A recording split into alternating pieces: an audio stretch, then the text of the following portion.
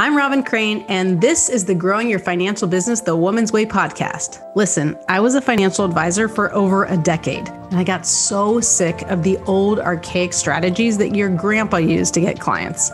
What the industry teaches today is still so outdated and just doesn't work anymore. So I had to find a better way for myself, and then I got obsessed with sharing these how-tos with other women like me. The stuff I teach doesn't require giving up your life, your sanity, or your family time. I want women like you to have it easier than I had it, so you can thrive in the industry. I've now helped thousands of women grow their financial businesses to multiple six figures, some even seven figures per year. So on this podcast, you're going to get an inside look at how they did it so you can do it too. Let's dive into the show. Welcome. I am here with Penny. So Penny Phillips, she has spent most of her career coaching and consulting financial advisors, business owners, and wealth management institutions. She is the co-founder and president of Journey Strategic Wealth, a registered investment advisor built for advisors seeking independence and full-fledged practice management support. So I'm super excited about this because I have a lot of questions. But tell us a little bit more about your background and how you got into starting an RIA.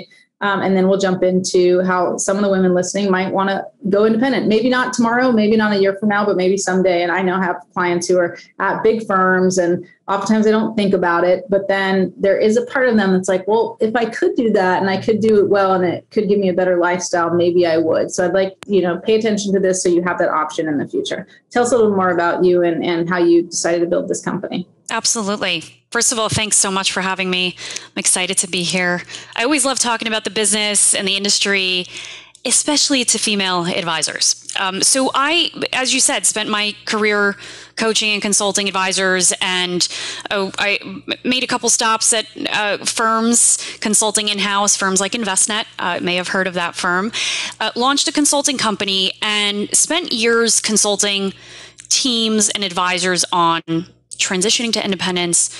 Do I want to build lifestyle or enterprise? How do I do that? How do I build a cohesive team? How do I monetize? And what I started to notice, Robyn, was the challenges advisors were coming to us to changed rapidly, I'd say, over the last 5 to 7 years. So it went from, I want to build efficiently within the structure that I'm in, whether it's a broker-dealer, captive firm, to gosh, I'm hearing so much about all these deals happening and advisors getting offered money and monetizing and should I be thinking about leaving and going independent? And so the consulting work started to shift on helping advisors really build something independently outside of the system and really weigh deals and figure out what was right for them.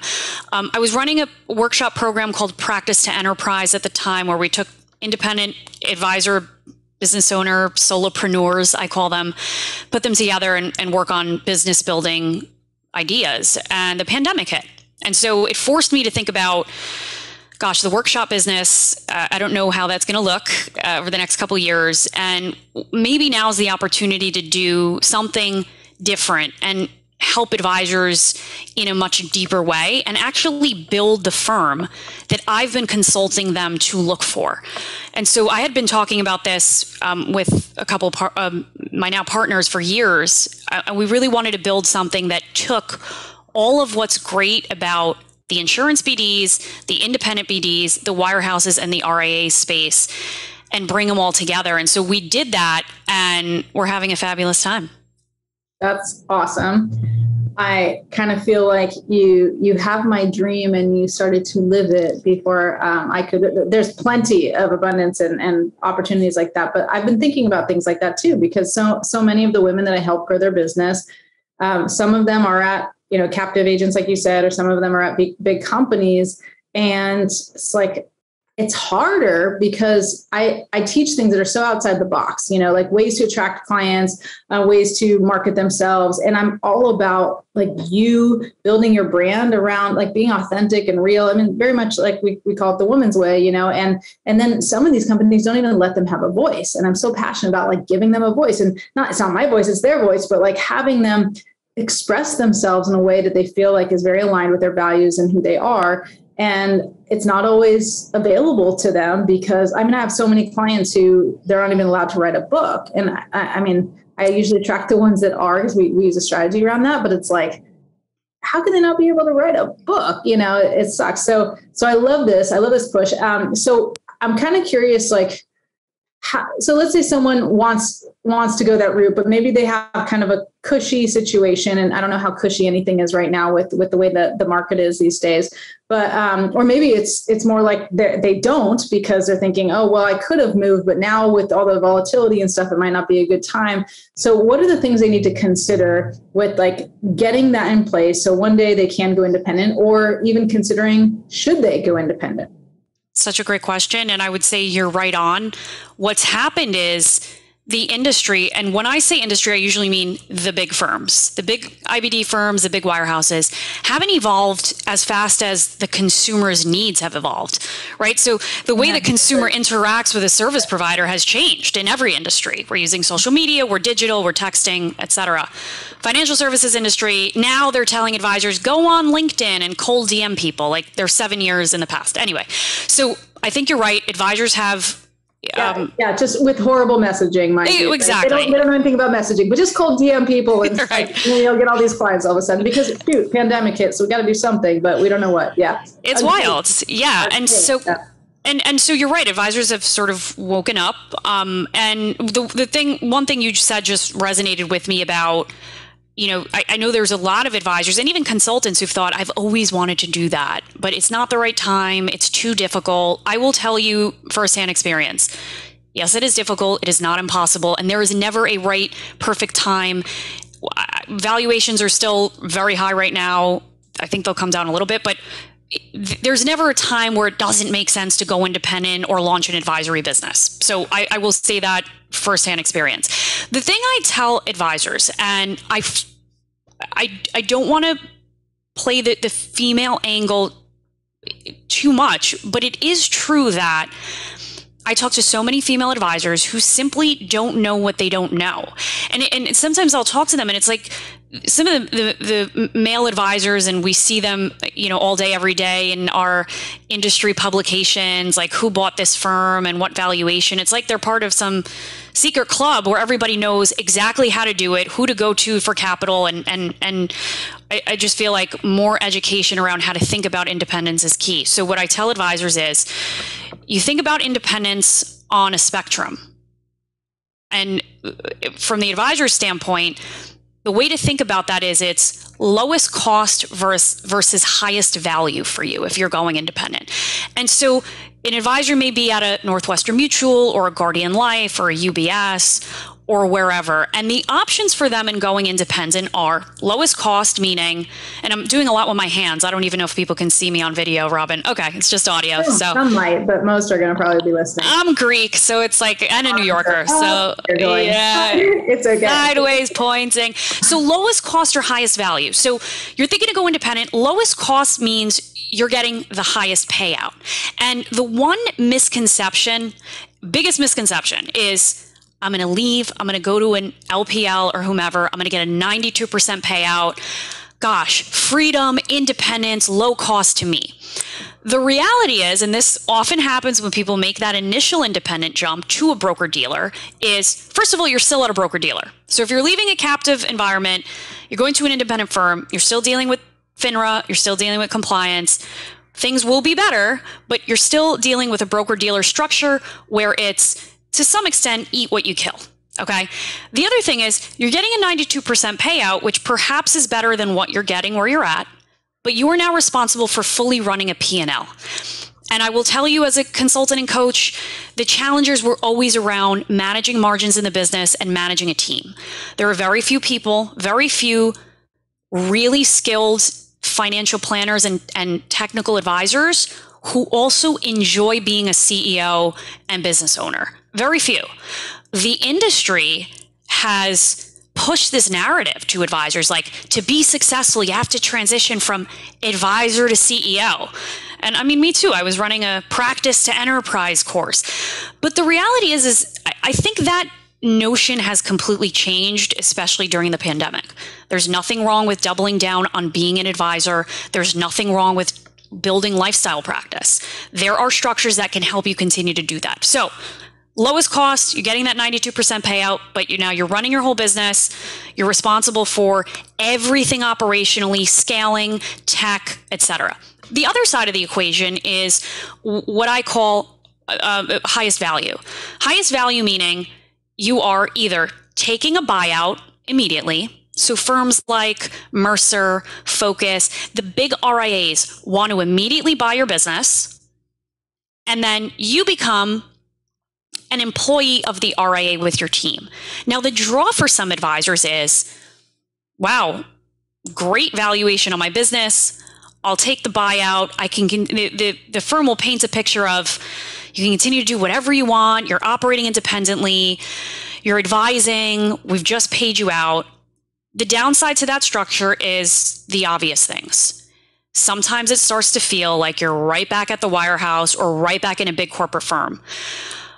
The narrative that we've been pushing wrongfully on this side is that advisors need to sell their business.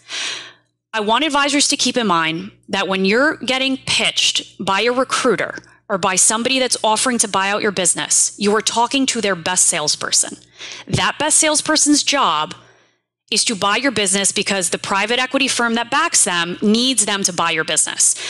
Advisors shouldn't sell or transact if A, they don't want to, B, it's not the right time, C, it doesn't make any sense for them in anything other than the firm pitching them on this being a good idea. So what we've tried to build is something in the middle. And I'll say the middle is usually an RIA firm giving you a payout between 75 and 85% in exchange for tech and compliance and oversight. Now, that's the Summits of the world, the Dynasties to some extent.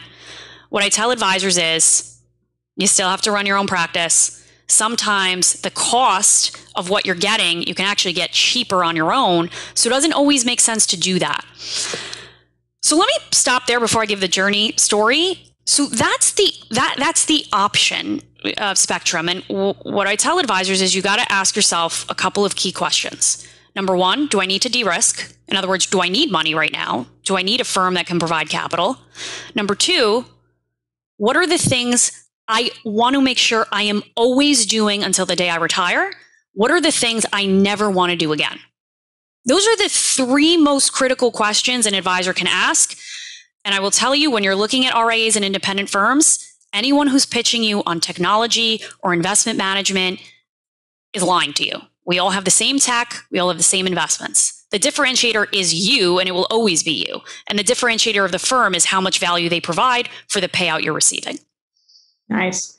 So going back a step, so when you say like a buyout, so I know there's a lot of incentives, and like I know one of my clients, she went from Raymond James to LPL, and so she got an incentive, right? But they didn't buy out her clients. Is that something totally different? Totally different. And I just actually posted this on LinkedIn. It's a forgivable note. And what we see is there's a lot of hopping around in the industry, wirehouse to wire, indie to indie, because firms are saying, I mean, LPL is a ton of money to spread around. Like, we will pay you to join us. Usually it's either it's a loan. Usually it's a forgivable note. It's paid back over time. The downs taking it out of the revenue, basically. You have to hit certain production hurdles, and you're usually locked into the firm for anywhere from 5 to 9 years. Yeah, gotcha. Okay, so and then what you're saying is, like on the independent channel, they will actually, or some of these bigger companies will basically buy the business, and you essentially become an employee again. Like, you don't own your clients. Obviously, you can't walk, but like, you're taking care of your clients, but as an employee, and you don't have much control anymore. And then when you're bringing in new clients, is it more like, is it still based on revenue, or is it based on more of a salary plus commission, or how does that work? Yep. You're getting paid a salary plus bonus. I would say that's an extreme example. Like the majority of what advisors are facing with the optionality is they're usually in a place where they don't want to sell 100%, right? So that's not the right structure for them, but they're talking to firms, RIA firms, that are saying, we'll buy 20% of your business, and you now have a succession plan, you have continuity, and we'll put you on a payout until then. Mm-hmm. And so there are a lot of different options out there for firms offering that. There's also options where firms are saying, we won't buy anything yet. We can buy you out, solves the succession problem. But until then, you can access our resources and our tech and our services and continue to run your thing. The challenge for that, and this is another really important question when you're going full independent, is you're responsible for your own ADV, contracting, usually compliance and oversight. And so there's risk that the advisor is holding when they maintain their own business tucked into a larger infrastructure. Yeah, yeah. And I was a financial advisor at, first I was at Woodbury, which is independent with air quotes, right? Because yeah. What you're talking about is not really independent. Yeah, old school. And then I went to Cambridge Investment Research.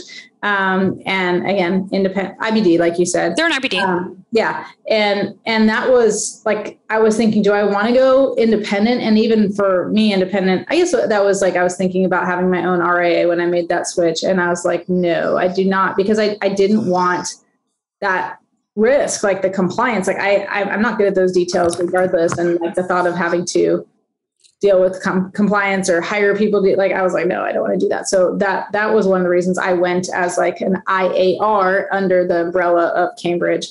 So tell us then what you were going to say about the journey. Is that like, how is your company different and what are you doing differently that brings the two together? Yeah. We wanted to maximize flexibility, structure, and support for advisors. Because what I found is that every advisor experience is different. Every advisor is different in terms of how they think, what they want for themselves. And so to bucket advisors in and say, okay, this is the option for you. We buy 40%, you stay with us for X number of years, or you tuck in and we needed to really be able to customize the offering.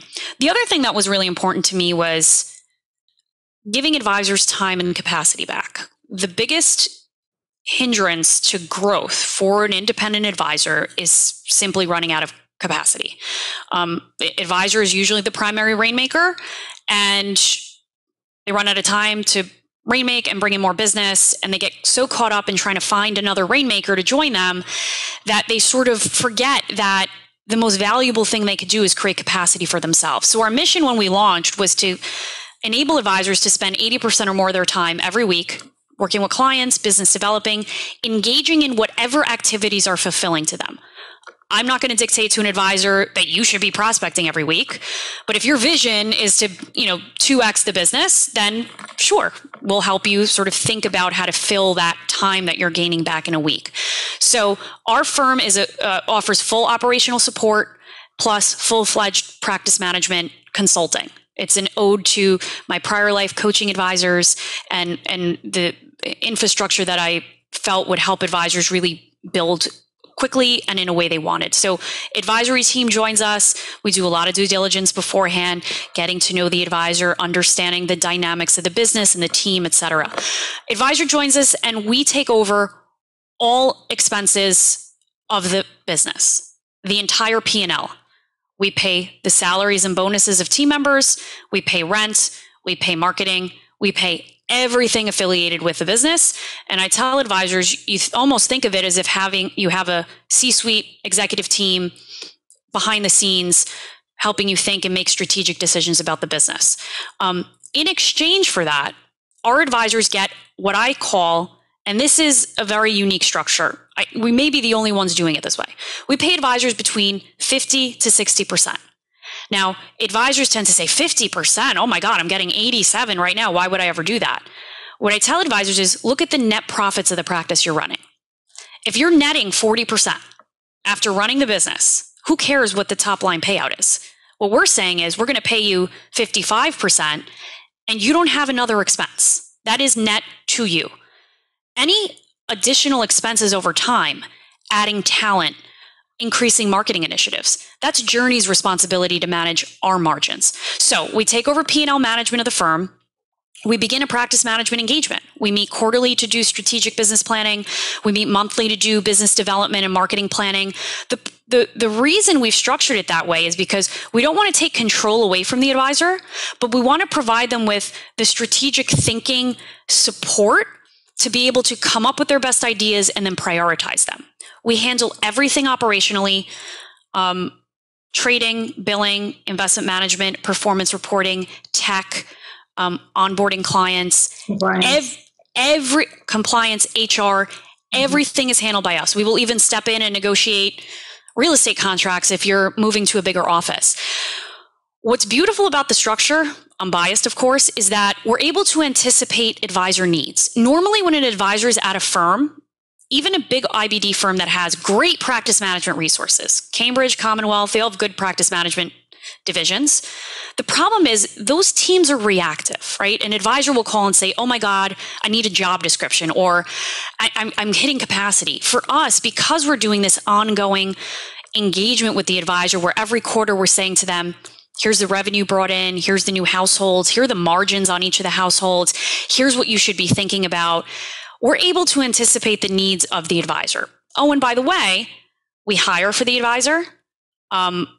The advisor has significantly more time in their week to bring in higher margin clients. So the firms are growing faster, the advisor's taking home more money, and they have a true partner helping them build. Now, the one caveat is, and this is another mindset shift that advisors have to make, everybody is a W-2 employee of Journey. Now, there's a big difference between the tax classification and being treated like an employee. Advisors aren't treated like an employee. They run their practice at their office, whatever location they're at, manage their team, etc.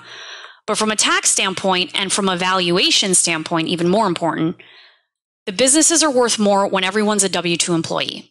So by getting tucked under Journey, all of us under one ADV, everybody a W-2, the advisor gets to tag along if we monetize. So our valuation as a $3 billion RIA is significantly higher than an advisor's valuation as a $50 million IAR. So we're at 10x. Guess what? Advisor gets the benefit of that valuation as well.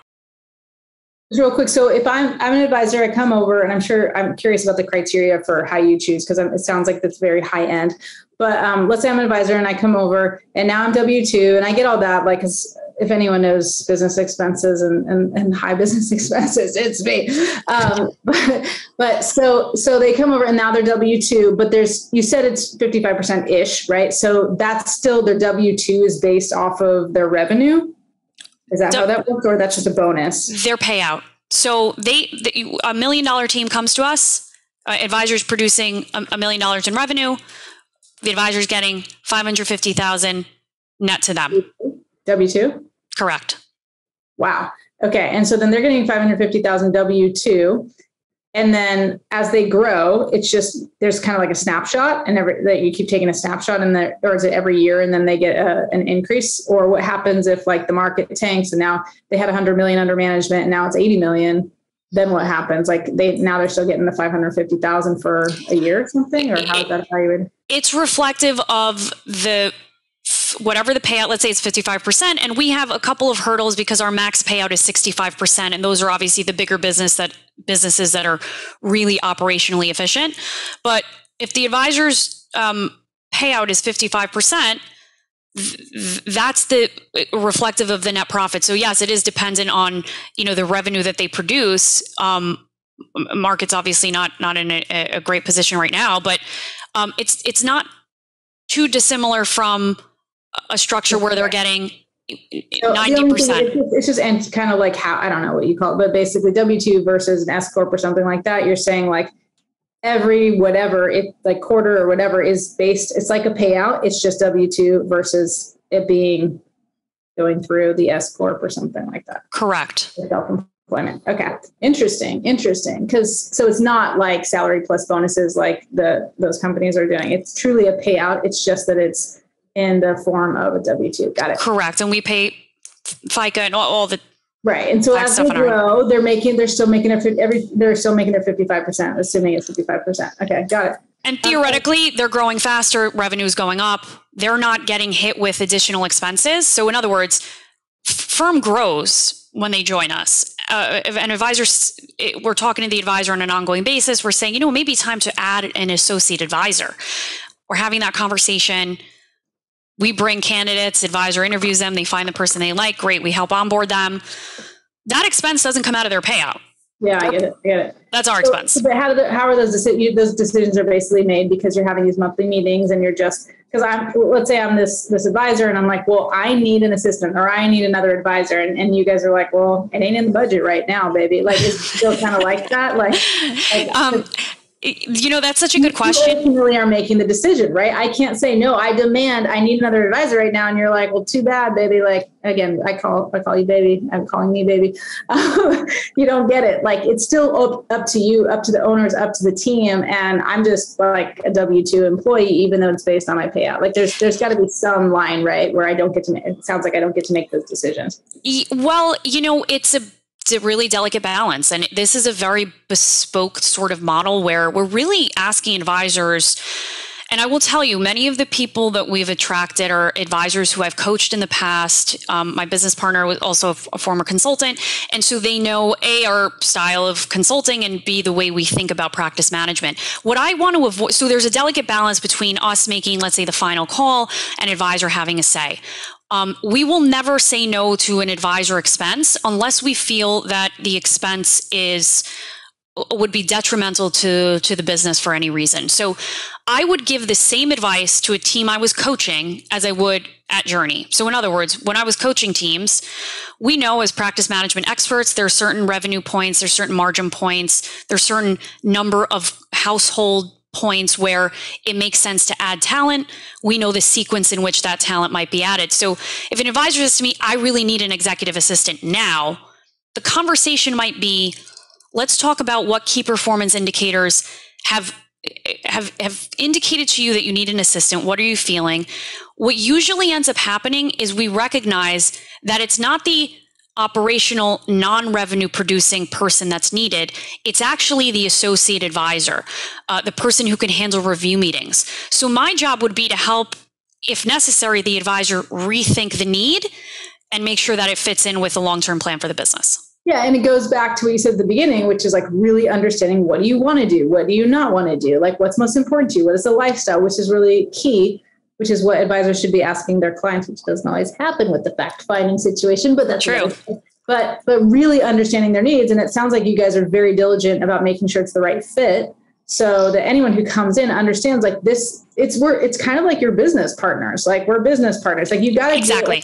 Just because you have a business partner doesn't mean, there's going to be somewhere where you got to give, you got to take, you got to figure out like a pull, because there's got to be some compromise. And so, yes, I hear you. I understand what you need. Let's see if we can solve that problem without adding someone to the payroll first. Maybe there's a way that we already have the resources. Like, you're just going to problem solve. So let me understand the real problem.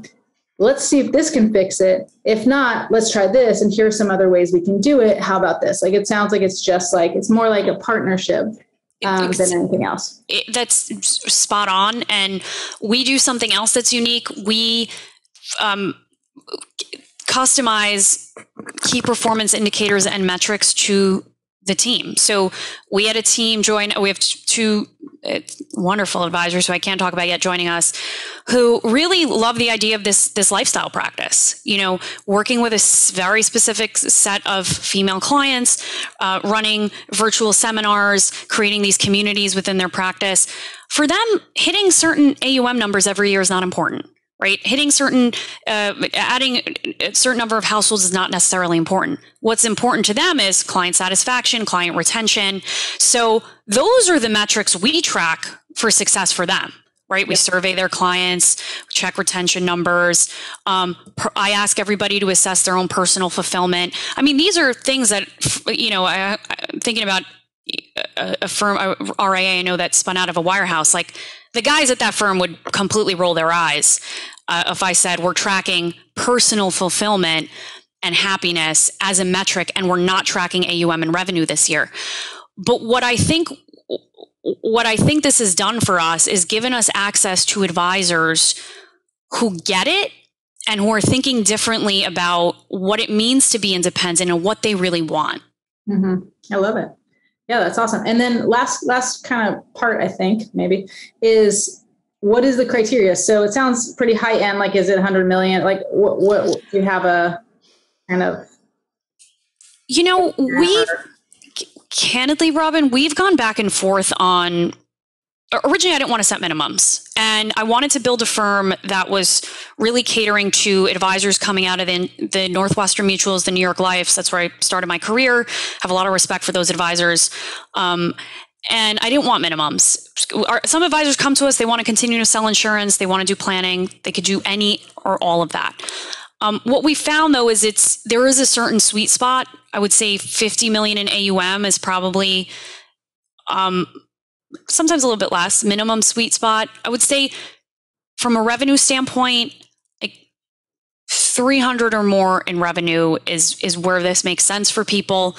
The advisors we tend to talk to are between, I would say, 2 to 300 million. But we've certainly added and are continuing to add advisors on the other end of that. And the model works just fine for them as well. That's awesome. That's awesome. Cool. And what are your goals? I'm just curious, like how big are you going? Are you going to like go widespread? Are you just trying to get like X amount of advisors or teams that what is it that you really want? Yeah. I'm really critical of the firms that just talk about AUM. We have to some extent, because that's still the leading marker of, how big a firm is. Mm-hmm. I think we've always wanted to get to the 10 billion mark intentionally. Valuations change at the $10 billion mark. Obviously, firms are valued greater in a greater way, exponentially at that point. But more importantly, we want to build a national firm. We're based in New Jersey. We opened an office in San Francisco. That was our first team. Opening an office in New York City with an advisor we added, and then opening 2 offices on the West Coast and 1 on, I'll say, Middle East Coast in October. So expanding rapidly. Teams that join us get to start the office in whatever location they're at, and they get precedent to that area. So I never want to have a firm that's, a bajillion advisors competing against one another. I want to create what I don't think we've really created yet, which is a firm that has a collaborative community feel in the independent world. We have it to some extent, but it's very insular. So if you're an LPL advisor, yes, there's community, but guess what? People are only talking about LPL stuff. Mm-hmm. I think we do a disservice to advisors when we fear them leaving us so much to the point that we don't allow them to really see what's out there. And by the way, there are no restrictive covenants in our contracts. Some people thought I was crazy for that, but if an advisor wants to leave us, they can leave at any time with no restrictions and take every single client with them. Wow. That's pretty cool. Do they keep their brand, or is it all now under Journey? The only thing we will draw a hard line on is branding. Got it. Okay. We spend a lot of time helping advise, because most of the time, Robyn, it's less about the attachment to the name and more about the attachment to how will I say this to clients? Will they look at me different? So we spend a lot of time talking about how to drip that message. I'm evolving. I'm entering the next phase of the business life cycle. I've done a lot of reflecting after the pandemic. And so building the story. The reason is simple. We can scale resources around marketing easier when we're all under one brand. By the way, everybody has their own voice and look and feel. Voice and feel, I'll say. Look is the same. And also from a valuation standpoint, obviously higher valuation on single branded businesses versus different. When they want to sell the business to you, even though they're employed, they are going to benefit from that higher valuation.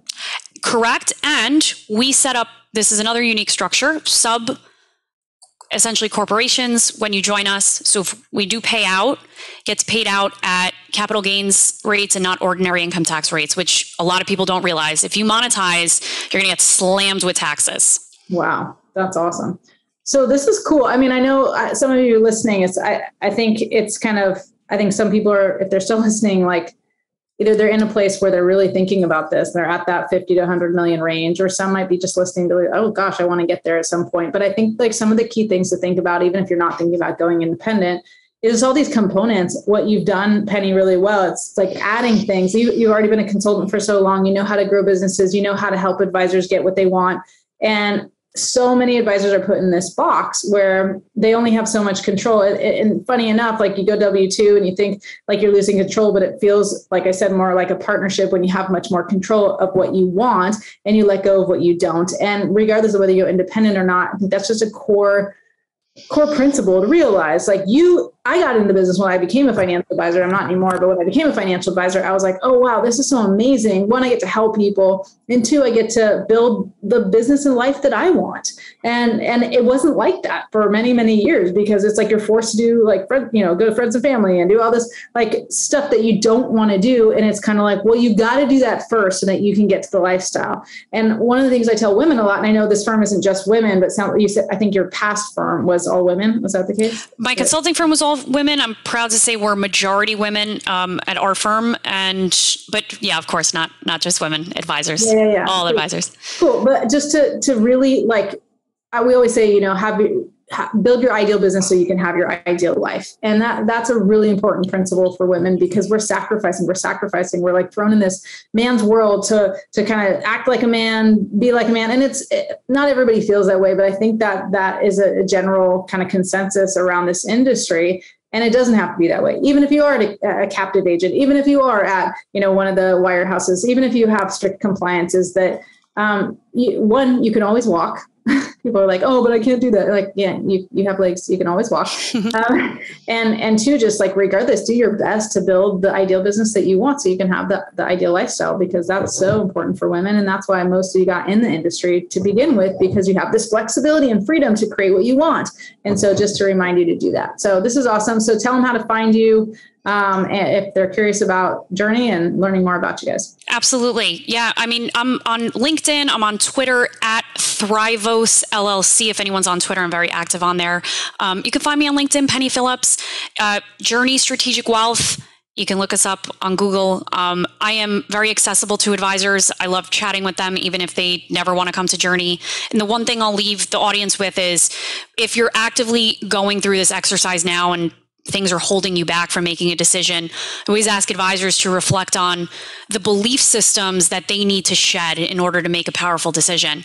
So it could be, I'm not a good manager, or W-2 is bad, or high payout is good. Like, the belief systems that are ingrained in us that we have to let go of to really make an informed decision. That's a good place to start. Awesome. Well, thank you so much. And thank you all for listening. See you next time. I actually have the link for the tag challenge, the appointment generator challenge. So instead, you can just go to femalefinancialadvisors.com and register right now so that you can get 5 quality appointments in just 5 days. Now, this is not around, you having to talk to friends and family and get all awkward. This is not about you having to spend marketing dollars online or create a whole funnel. This is going to be easy. It's simple. It happens in 5 days. If I can get you 5 quality appointments in 5 days, then you know that you can have the best year of your life, because you just need to get in front of more of the right people. We will walk through it together as we do it. So do not miss this. And if you're smart, do VIP, spend a few extra bucks, and you can actually spend time with me on Zoom, where I can connect with you, get to know you, and really help you get those quality appointments so that you can grow your business. And go ahead, again, register at femalefinancialadvisors.com. You'll find it all there. It's coming up very, very soon. So make sure to register, claim your spot, get in on this, get excited about it, block your calendar, because you need to spend about an hour to an hour and a half a day with me on the Thursday, Friday, Monday, Tuesday, Wednesday, so that you can get these results. And it does work. The most appointments I think we got in those 5 days. Someone, I think it was Dana, got 33 appointments. So you can be my best student and go well beyond the 5 quality appointments. Go to 10, go to 15, go to 20, and set yourself up for the best year ever. Can't wait to see you at the Tag Challenge. See you there. Thank you again for listening to Growing Your Financial Business the Woman's Way.